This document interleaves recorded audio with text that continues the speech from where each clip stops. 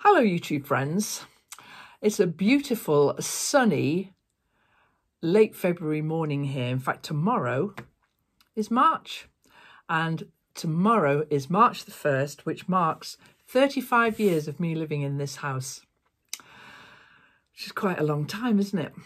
Now, there's lots of things I want to talk about today, and the first one is the flowers that I got through the post.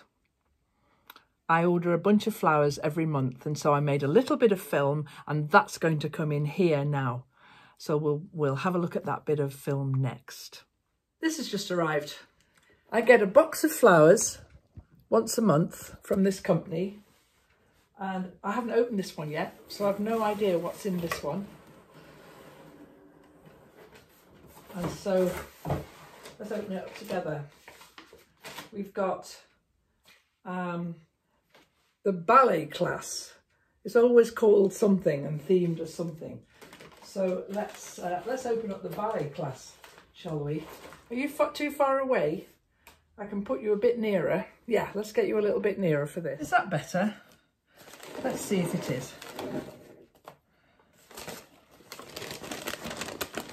What about if I take it out of the box? Put it on the table there. Okay, now then, let's see what we got. We've got, oh, now that's interesting. We've got tulips that have got their bulb on still. I've never looked after a plant from the bulb to the flower in a bunch of flowers before. And it's got a care tip here. It says, we've left the bulb on for you to chop off and plant later in the year. How cool is that? So I've got some bulbs that I can plant later on, and they look really good. And then this stuff, let me tell you what all of these are. Okay. Oh, they're going to have weird names that I can't pronounce. But these just look like snapdragons, don't they? But they aren't. They are. They're snapdragons. I'm right about that. So they're snapdragons there. And then we've got a load of greenery, which is called Green Bell, which is lovely. Bit of greenery there. And then this stuff, which is, what's this called now? Alstrom something. Yeah. And it says also I should have some iris in here, but I can't see any iris.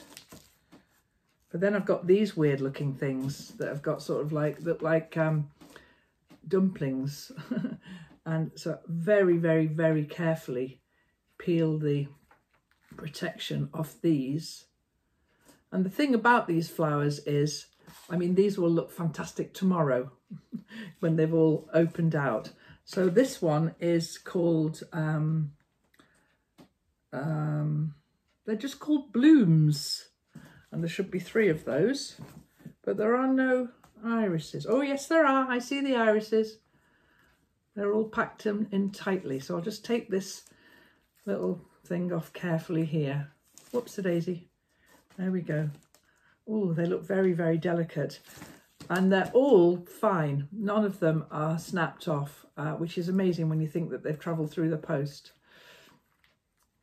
Well, by carrier anyway.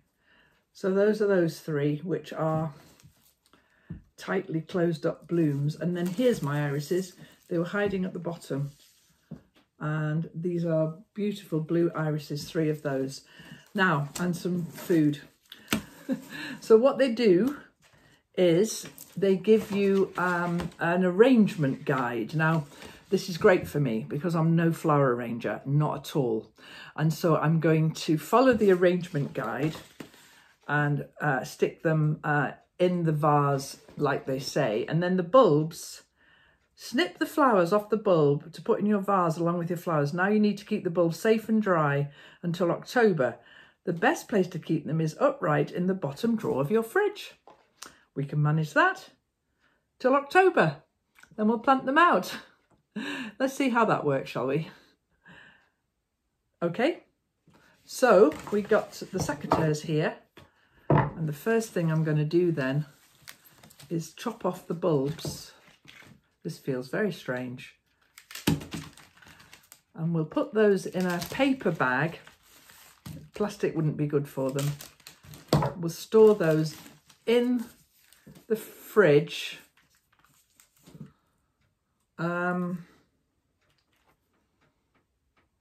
until October. Am I going to remember they're there? I don't know. I hope so. Let's pop those to one side. Now, last month, because I just get these once a month, and last month, the vases over there, I mean, they all need throwing away because they're over a month old. But the reason why I haven't thrown them away is that one of the things in last month's Freddie's Flowers was something called Twisted Willow, which in the notes it says this will sprout in your vase, which it has, and you can plant it. So I'm going to plant the Twisted Willow in the garden, give that vase a wash out, and then put these new flowers in there now. So I'm going to do that, and we'll do it together on the draining board, I think, because I've got to do quite a bit of, I'm not a very good flower arranger, but we'll do this. I think it'll be fantastic. I would especially want to get the Twisted Willow out and get that planted in the garden.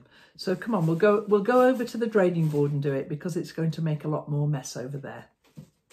So I've emptied out last month's flowers from this vase here and given it a bit of a clean. We'll use that in a minute to arrange the new ones. But just before I do, this is the Twisted Willow. Willow grows so prolifically. You just stick it in the ground and the roots shoot out. Look at the roots that have just come from being in a vase of flowers here, and it's shooting beautifully. So I'm going to put these, how many?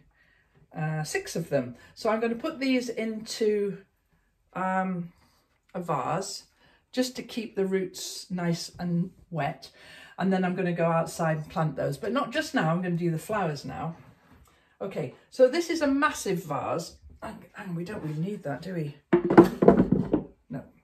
This is a huge vase, but it's good because I think the flowers look good in it. And what I've got in the bottom third is a load of marbles and shells and bits and pieces like that, because I like, firstly, it raises the flowers up a little bit, but also it anchors the stalks where I want them. So I like to use those. Right, we're going to bring the flowers over then. Now, massive disclaimer to anybody who's watching who knows about arranging flowers.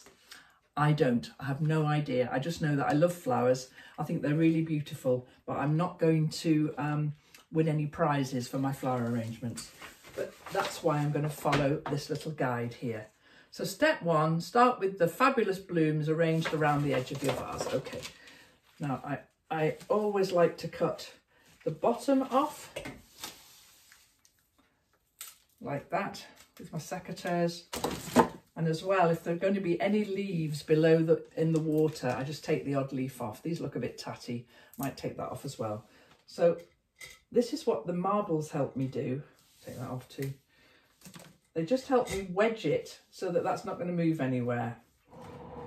And so we'll take another of these. They're just calling these blooms. I'm sure they've got a better name than that. They are pretty though, aren't they? They're going to open out beautifully. And so we're going to go in thirds. Odd numbers of things in flowers, in most things, looks really lovely, doesn't it? And I've got odd numbers of everything here. These are really manky looking leaves though. Okay, so just take the bottom off that one, stick it in there. There we go. Great. Okay, and the next, the one that I can't pronounce, which is, how did that go now? Not the snapdragons. These two. Are there in 2 of those? Yep. There's only supposed to be 2, and there are. I'll just take these are lovely. Look at them. Aren't they beautiful? They're going to look lovely when they come out. My willow's fighting with my... So again, just snip those off, and they go... well, not... Okay. opposite each other. Okay, I can do that. So they're going to go opposite each other like that. And again, into my marbles. Okay, next the snapdragons. Snapdragons. Now these have got quite a few leaves at the bottom. And if the leaves end up under the water, they just sort of start rotting a bit. So where are we going, snapdragons? Oh, I think we can guess, can't we? In the spaces where the white blooms aren't. There, that's where they're going. So a few little leaves off the snapdragons here. And I mean, all you flower arrangers, don't worry. Don't worry, they're just going to look pretty. I know I'm no good at this. 1, 2, 3. It's called the ballet class, this bunch, which is a lovely name. And they go there, like that. Yeah, that's good. Looking good so far. Next, it says your iris. And the iris is here. Okay. Just get rid of these papery leaves on the outside. And you kind of guess where the iris are going. Took the iris. Yeah, they're just, well, let me read it. Dot your irises throughout, okay? Dot, dot, dot. Dot. Dot. Dot. Lovely. They'll be lovely when they come out. They'll be blue and got beautiful colour. And these are purpley too. And then tuck your shorter tulips evenly around the edge so they will grow 10 centimetres length. So don't worry if they look a little short. Okay, they're meant to grow a little bit more. Well, I wonder if that'll happen. So we'll just pop those. I won't stick those into the marbles. I'll just dot them about. There we go. And then the thing that brings it all together is this stuff that they're calling green bell here. And again, I'll just give the ends a wee trim. And I'm guessing that that goes in the middle. Finish with it in the very centre. So we're going to shove that right down there. I'll get my hand in actually so that I can anchor that into my marbles there. And then we'll open that out so that it looks like that. And I think that looks gorgeous. And they're going to sit on the table over here. Oh, I'll just put one of these in.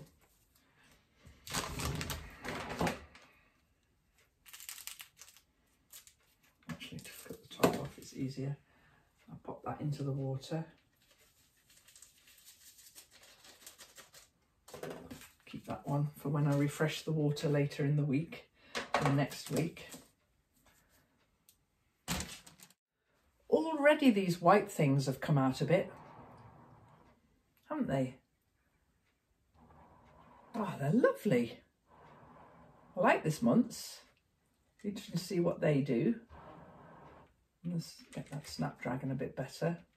Bit of a lovely purple tulip. Well, I think that's a lovely little bunch of flowers. Big bunch of flowers. Just let me get this tulip a bit better. Oh, that's okay. Now it's very heavy. I'm gonna lift it over to the middle of the room.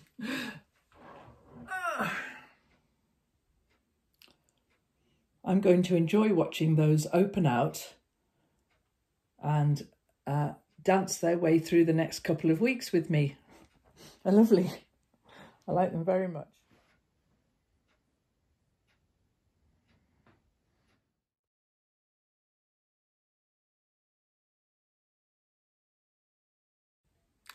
So a few years ago, maybe 8 years ago, 9 years ago, I did a permaculture course over a few weekends and learned all about different aspects of permaculture. Very basic course, but I learned loads and it was really, really interesting.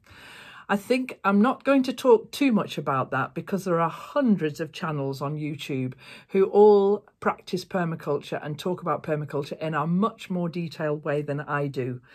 But I do use permaculture principles sometimes in some ways in the garden. Now, briefly, the whole idea of setting up a garden and a place that you live is to do with zones, and there are 5 zones: zones 1, 2, 3, 4 and 5. Zone 1 being immediately around your house, so that it's right outside your back door, the one that you visit several times a day. So for me, my zone 1 is the hens and the compost heap and the immediate garden. Now, zone 5 then, the furthest out of these zones, if you imagine them as concentric circles, for me, that's it's somewhere that I visit once a year. And it's right down at the bottom of what I call the front woods here. Here in this bit of garden that I have, the piece in front of the garden is very, very wet because it's below the level of the lake here that Eileen likes to swim on when it gets a bit warmer. And it's very wet and sumpy underfoot, and there's really nothing you could do. You couldn't really properly grow things down there, but it is very good for growing trees that like wet, like willow and alder. And so many, many years ago, I planted willow, basically by getting pieces of willow that are about that size and sticking them in the ground. So once a year, I like to go down and see how the trees that I planted are doing, but also from that flower arranging clip there, I've got all that twisted willow that I want to find a place to just heel into the ground and let that grow up in that beautiful corkscrew way that it does.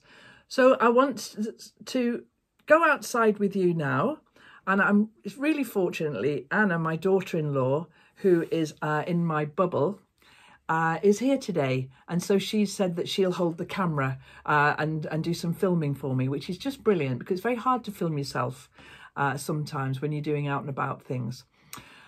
Okay, so the next thing we're going to do then, we're just going to nip outside and have a look at the my zone 5 and see how the things are doing. Once a year, that's the only time I go out there. So it's a beautiful sunny day today, but it's very, very cold. And so I'm just going to go and get wrapped up, coat, boots and all of that.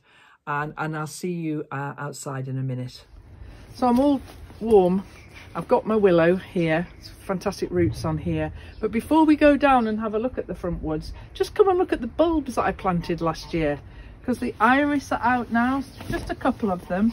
And the crocuses are going mad here. And the daffodils are just starting to peep up. So just come and have a close look at those. They're pretty. A couple of iris. I love irises. I really do.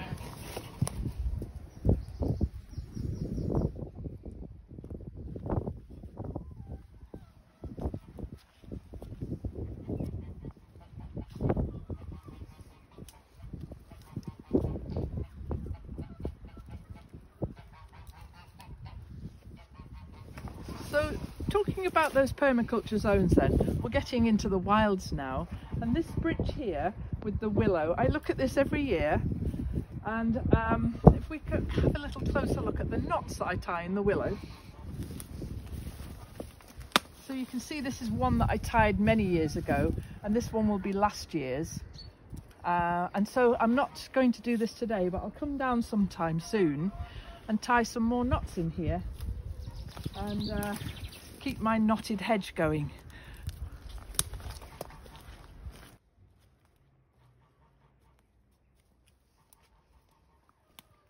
Now very soon I won't be able to walk through here because the brambles and the bracken all grow wild here, and it's really hard to make a pathway through here, but I can get through now, and I'm going to take you over to where the willow that I planted, I don't know, maybe, I'm going to say maybe 8 or 9 years ago over here. And as I said to you earlier, they were just lengths of willow about this long, but come and see what's happened to them. They're just over here.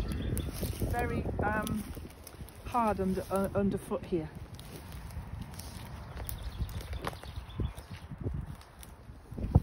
Just look at these willow now. They're 30 foot tall. And these are very good at drying up the soil underneath the ground here, so that they stabilise the soil a bit with their roots. Now, I had an idea that I might plant my willow out here somewhere. It's a good spot. Should we just plant it somewhere here? Yeah, go on. Doesn't really matter where. The ground is so awesome. Look at that. This is just leaf litter and being left alone. It's absolutely fantastic ground. So I'm just going to dig a big enough hole to put the root in, push it right down, and then we'll pretty much forget about it, because they'll just do their own thing. And I've got 6. I'm just going to plant them maybe a yard apart. See how wet it is here, but don't worry, because willow love that. I'll get another one of these, and they can all live together with the other willow quite happily.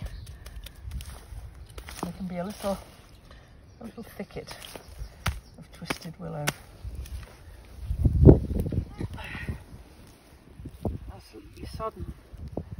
Mind you, it has been very wet and rainy, as well as the fact that the lake is right up there above my head, and so this doesn't stand a chance of ever drying out. Okay, I'll stick the last one in there. So next year when I do my zone 5 walk, we'll see how they've done. Let's show you some of the tree guards and if there's anything growing up in them. I hope there is. Come on, let's have a look.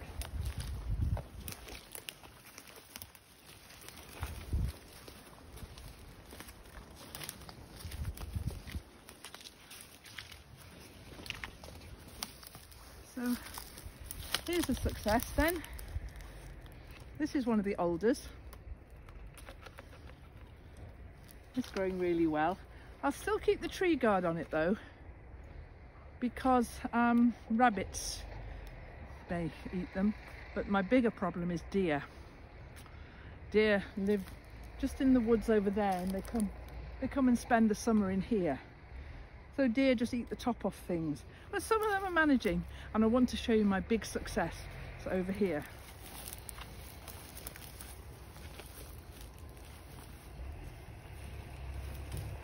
So this is right here.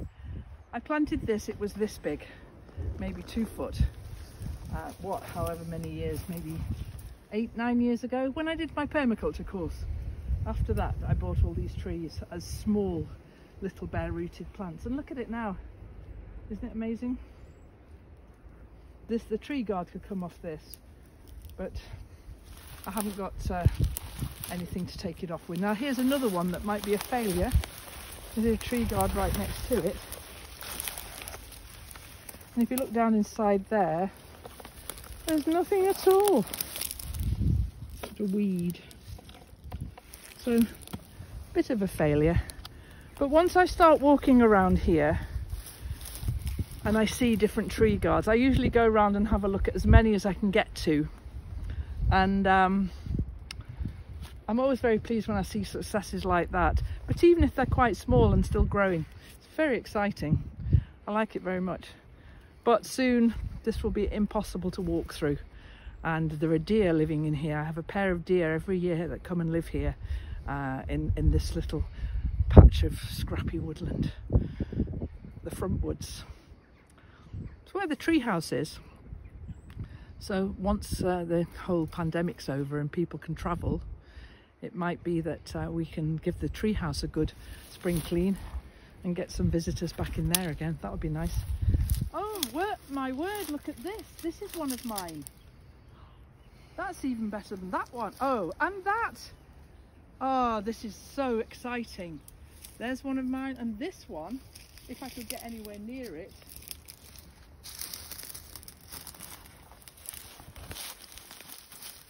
So this is what happens when the trunks push the tree guard apart. They're so thin, the plastic, they just rip like that. So let's see if we can liberate this one. That's another birch. I am so pleased with that tree. It's very exciting planting trees. Another one. This is a hazel, one of mine. Oh, I feel encouraged to keep going because I can see one down there.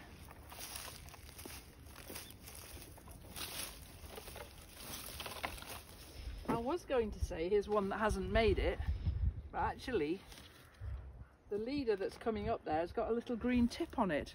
That's an alder, so we'll just leave that alone. That's good. Excellent.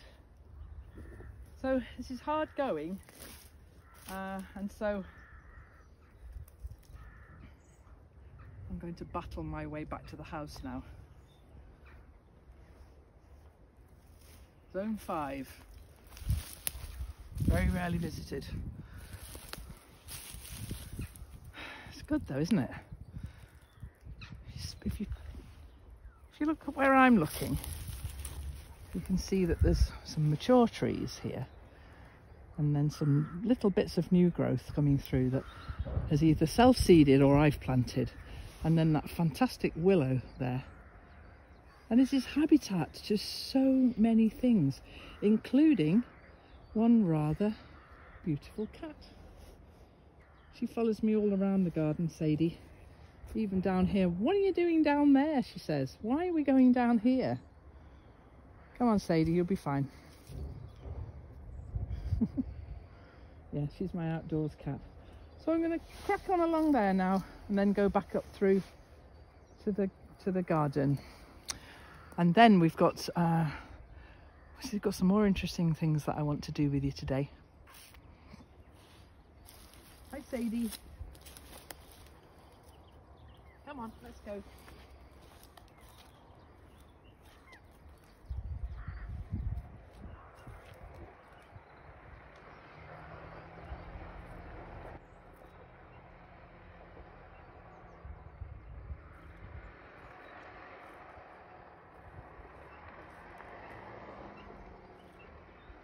So I've come back in, taken all my outdoor clothes off, and I'm going to do a little bit of cooking now, but I'll explain why I'm going to do a little bit of cooking.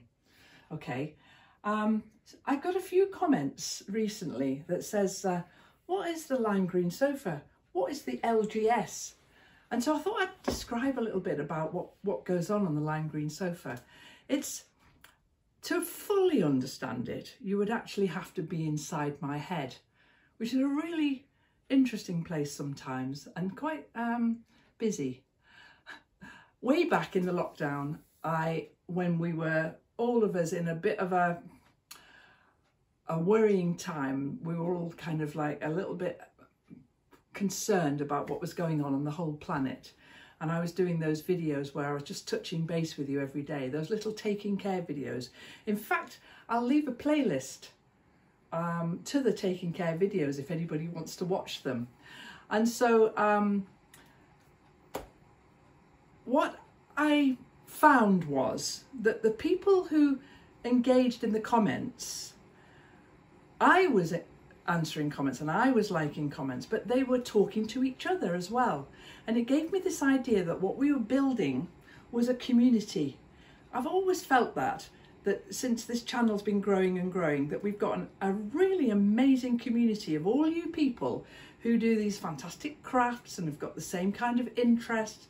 You know, you've usually got a cat or a dog, haven't you? Be honest. And I invented this idea of the fact that we weren't just down in the comments, which wasn't really a place, but we were sitting on a really comfortable sofa, the lime green sofa. Why it's lime green, I have no idea. It's just one of my favourite colours. So the lime green sofa was born, and it's become a real thing. And if you go to, I don't visit Facebook, but if you go to Facebook, you'll find The Last Homely House, and the header for that is a sofa, lime green. Now I always say, I'm just going to pass down some brownies now, and here come the chocolate biscuits. Well, I'm going to make something to pass down the lime green sofa, and I'm going to do it right now.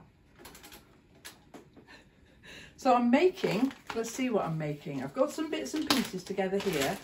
And so the first thing I've got is digestive biscuits, these things. This is digestive biscuits. And I'm gonna put them in this bag here so that I can smash them up. But I'm going to weigh all the ingredients out, and don't worry, I'll leave the recipe in the description below. This is milk chocolate. And I'm going to put it in here over this pan so that it melts. So from now on, we'll have to weigh things out in here. I'm going to put all of this milk chocolate in here without the paper. Come and have a look.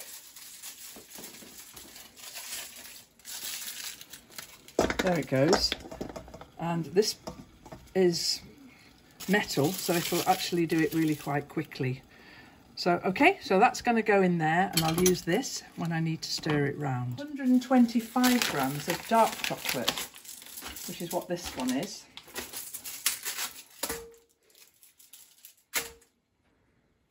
Not all of that. I get to save a bit of that to eat later. There we go. And that's going to go in as well. So we've got a mixture of chocolates. Now you can see here that I've also got white chocolate.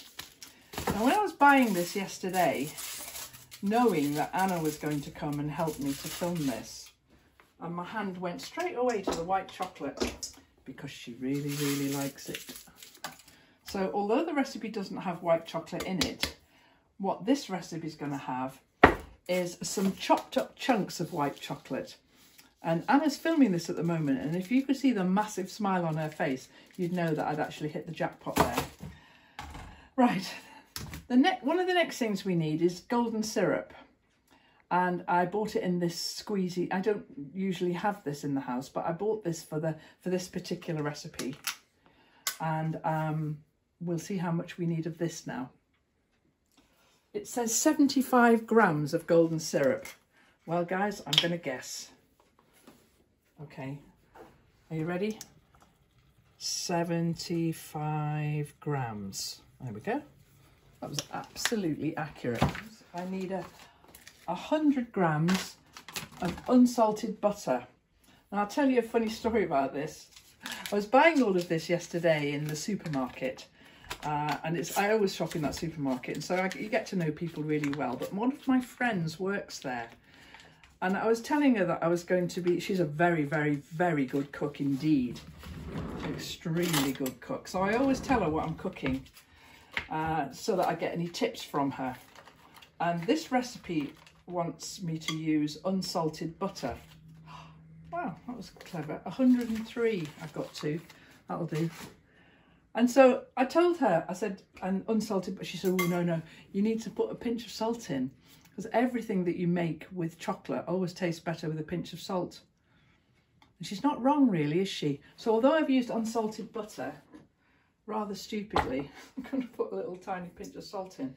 Everything tastes better with a pinch of salt. So we're going to let that just all melt together there. And while that's doing that, I'll prepare the things that are going to go in next, which is the biscuits. Now these are, as I said, digestive biscuits. And I've got the right quantity there, and I'm just going to hit them. They're in a plastic bag, a sturdy one. But what's the best thing about this thing that I'm making here is you don't want it in really tiny crumbs. You actually do want some big bits of biscuit. So I'm going to leave some of them really quite big. So they're ready there, waiting to go in. And so I'll do the chocolate treatment for the chunks of white chocolate now. And so oh, this has got vanilla in. Is that lovely? What is this? Let's have a look. Organic white chocolate made with fragrant Madagascan vanilla for a smooth and creamy chocolate. Ooh, Anna. Okay, I'm just going to chop this, clank this into bits now. This is the quickest recipe ever. It's almost not a recipe really. I mean, I guess you could do it by eye. I've made this so many times over the years when you need a quick sweet thing, but I think you'll love it down on the sofa. Which, you know what this means, don't you? You're going to have to make it so that you can eat it while I'm talking about it. And then if you do that, you can put all your favourite ingredients in. Okay. Is that enough, do you think? I'll do a little bit more. Go on, why don't we? Got it, haven't we? We might as well. So it's got 3 different types of chocolate in this, which I think will be lovely.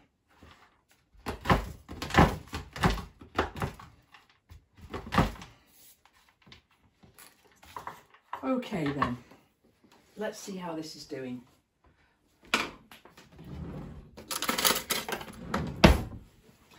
I think life will go quicker if I cut this chocolate up. And when there's a bigger surface area, it'll melt quicker, won't it? So get this lot all cut up.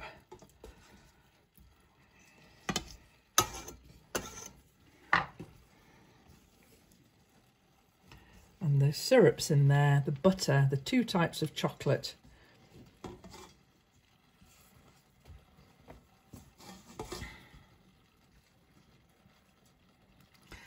And then the biscuits are going to go in, but then I'm also going to put in a few dried cranberries, because I think that would be nice to have those in there. So what I might do is just by eye is just chuck a few cranberries in with the biscuits and then put all of this in with the biscuits, so that it's an all-in-one sort of a cake. It's not cake, it's tiffin. That's what I'm making.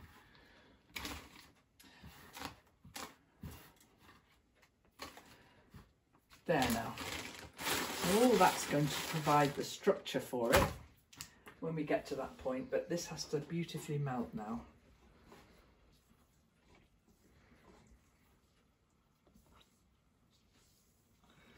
So you're getting hungry down there on the sofa. So while you're thinking about eating some of this, just pop down there and subscribe and ring the notifications bell so that you'll never miss when we post a video, and give me a like and a comment and a share. All of those things would be great.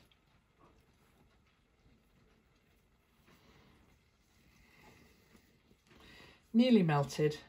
I'm not worrying about tempering this chocolate and, you know, getting it up to temper like Hercules would do. The reason for that is I don't think this is going to last very long. I think we're going to be finished with this quite quickly. It's beautifully melted now. Oh, that's really hot. And now I'm going to take the structure parts and tip it in. So we've got the white chocolate, the biscuits and a few dried cranberries. In they go.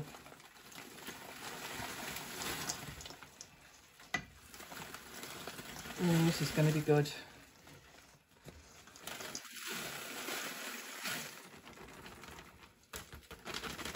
And I keep that bag for crushing biscuits, if that's a thing that you do frequently. Now don't worry about there being some big bits of biscuit in there. I can cut them in half or break them in half if they're too big, but I quite like the look of that. So this isn't cooked at all, of course. It's going to go straight into the fridge and cool down.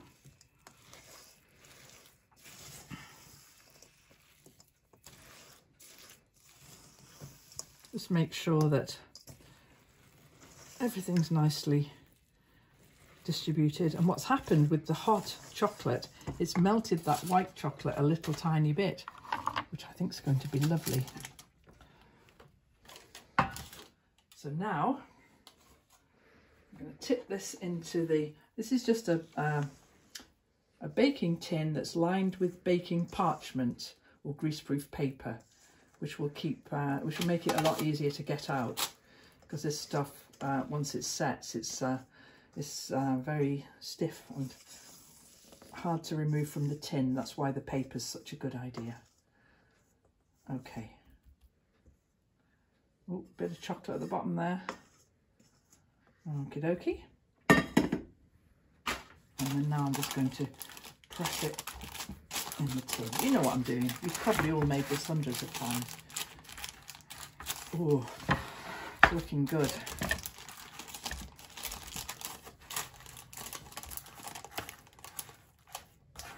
Make sure it's nice and even. And that's not quite finished, because what we have to do next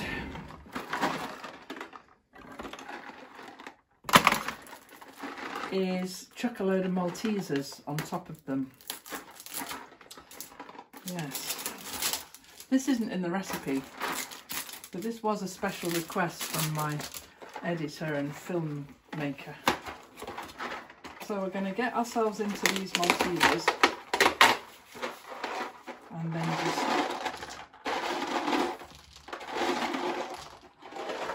I'm going to then just press them in so that they stay. I could have put them in, but when I saw that the white chocolate was melting, I thought I don't really want these to melt in the same way. So my hands are clean, so I'm just going to make sure that everyone gets one or two of these in their bite. Glacé cherries would have been nice in this, giving it a nice little red kind of look. What do you think about that? Make sure that they are well and truly in so that they set, because what has to happen now, this has to go into the fridge for an hour and then cut it into really small squares.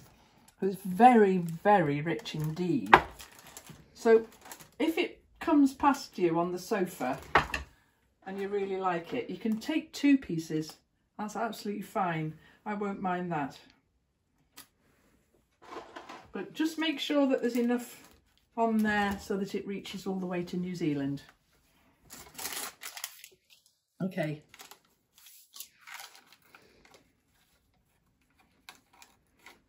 I'm going to put it in the fridge now. So a while ago, one of the subscribers sent me a message to say that one of my videos had ads playing on it. Way back, one of my earlier videos. Now, you know that I've got ads disabled on this channel. I don't want to have ads here. And so, of course, if there are ads on my videos, firstly, I haven't done it. And secondly, who's getting the revenue from that? It certainly isn't me. Now, I can't go back and check which video it might be because I've got that ad-free premium thing. So what I'm going to do, I'm going to post a comment, and don't leave a comment in the main comments because it'll get lost. But I'm going to pin a comment. The first comment on this video is going to be pinned, and it's going to be asking you if anyone else has seen any videos of mine that have ads on. It certainly isn't my doing, and I'd like to sort it out and find out why that happened. So I'm looking forward to hearing from anybody who knows about that. So thank you to Melissa for giving me the heads up about that one. And then just a word about what's going on behind me here. This definitely isn't the final layout of this quilt, but for the past few days I've been putting these blocks together and making this layout here. And this is what we're doing over on the Patreon channel for what I call the alongs. Now, if you want to join the alongs or the themed videos every week or the live streams or whatever, please don't join Patreon at the end of the month. And today is the last day of February. Wait until the 1st or after of March, because Patreon will take payment the day you join and again on the 1st of the month. So please remember that. If anybody's thinking of popping along to Patreon to see what it is we're up to here, wait. You can always access the previous videos, but you won't get charged twice, which is in quick succession, which is what I want to avoid. So come on, all you detectives, you find where the ads are on that video and let me know, because I'm a bit vexed about that. No ads on this channel for as long as I can manage. Okay, guys, thanks for watching, and we'll see you next time, won't we, Norma? We will, with a bit more of this. Bye now.